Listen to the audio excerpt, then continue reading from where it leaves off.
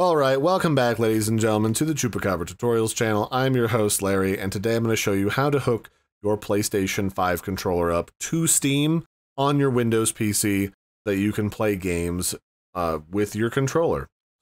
So all you got to do is go up to Steam in the upper left-hand corner of the client window and click on Settings. And then once the settings is open, you'll be starting out on Account here in the sidebar.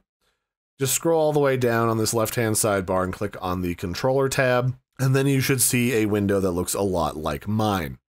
Now, once you've got your controller plugged in, it should appear here, and then you can tweak a few settings, but most of your game controls are going to be tweaked inside of whatever game you're playing, because what Steam is going to do, it's what a lot of these drivers do, is it's going to pretend, unless the game you're playing has native support for the controller that you're using, like a few of them do, like Helldivers is a game that I play that has full PlayStation 5 controller support. It's going to pretend like it's an Xbox controller, just so you know. So let's go ahead and plug in my PS5 controller so we can see what it can do. So it might take it a moment. As you can see, I just plugged it in and it's not quite detecting it immediately. But once it's figured it out, took like 10 seconds, it'll show up here. And so you got a few options here. The first one is, do you want the vibrations to play through the controller, the haptic feedback? You can say yes, no by toggling it on or off. There's also the option to swap around a couple button labels for the Nintendo button layout. If you want that, it's kind of self-explanatory. It swaps around A and B and X and Y. You can turn that on here. That's not always something that will work depending on the game. Some games will only display Xbox buttons, and some games will only display the basic arrangement of buttons, and there's nothing that this setting's going to really do. But if you want to try, you can turn that on. This allows you to test the device inputs to make sure that your controller is working. So if I clicked on this, you could just like click around and it'll show me all the buttons and if they're working and all that good stuff. This will also kind of show you if you've got like horrible stick drift, because right now I'm not moving. But if I had stick drift, it'd be like, oh my gosh, even when you're not touching it, it's freaking out. So that's that. You can close that once you've determined that everything is working correctly. Then you can also calibrate your controller by clicking on this, and you can walk through calibrating your joysticks and your gyro acceleration and all of that good stuff. And you can even change the color of your LED to basically whatever you want. And if you look down on your controller, it'll change the light that lights up on the front. This doesn't really let you change the key bindings. Again, most of the key bindings you're going to be changing inside of whatever game you're playing. And down here, there's just some basic settings, external gamepad settings. Guide buttons focuses Steam. Enable Steam input for Xbox controllers. You can toggle that yes or no. I leave that off when I use my Xbox controller, but it doesn't really matter. You can change how PlayStation controller support works. By default, it'll say not enabled. And if that's the case, you'll want to turn on enabled. Now, the problem with saying enabled here, and this is a kind of a catch-22, when you say enabled, it'll only work in games that have built-in support for PlayStation controllers. So what you want is to say enabled in games without support. And then what that will do is it'll work in all games, but the ones that don't have native PlayStation support, it'll pretend that it's an Xbox controller. Next up, it asks if you want to enable Steam input for Switch controllers. That's the Switch Pro controller. You can say yes or no. If you don't have one, you can just leave that off.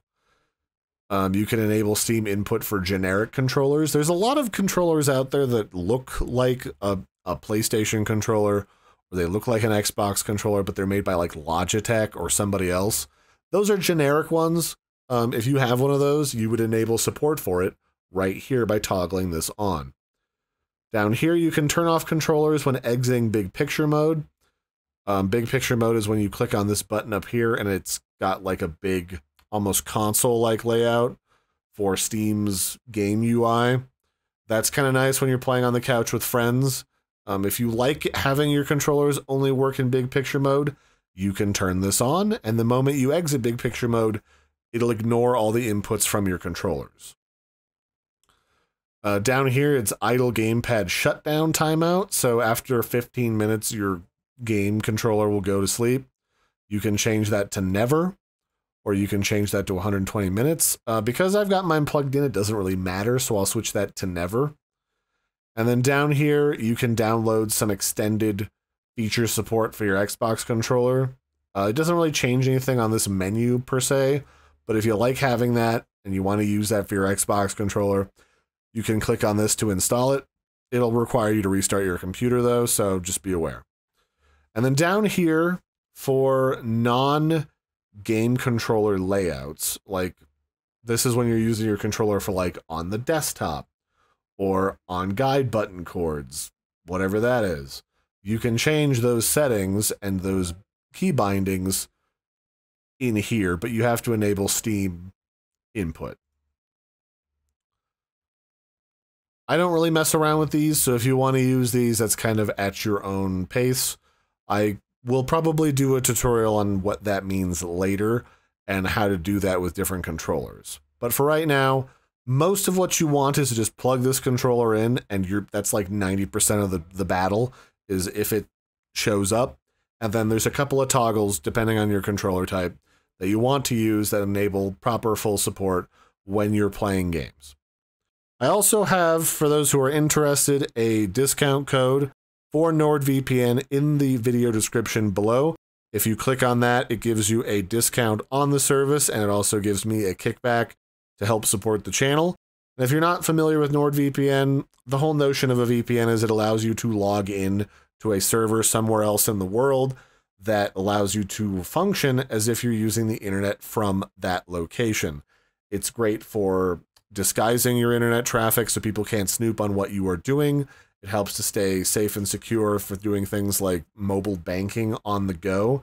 And it's also nice for things like watching videos that are region locked if you've got things like Hulu. It's also got a few other handy details that are great for things like your phone. Like if you log into NordVPN on your phone, it's got a built-in ad blocker so that you don't get nasty ads spammed throughout all the different apps that you use. And in general, it's got some great security features that help keep you protected while you're online. So I totally recommend it. And if you're interested, the link's in the video description below. And I'll catch you next time. Don't forget to like and subscribe. And bye, everybody, and have a good one.